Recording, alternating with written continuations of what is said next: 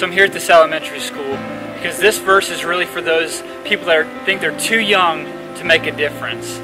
They think that people won't listen to them because of their age. Or maybe this is for the young at heart. 1 Timothy 4 verse 12. Don't let anyone think less of you because you are young. Be an example to all believers in what you say, in the way you live, in your love, in your faith, in your purity. Remember, God speaks to us all the same way. Whether you're in elementary school, middle school, high school, college, whether you're 30, 50, 60, it's all the same. So live a life that's worthy and that people can see that you are a follower of Christ.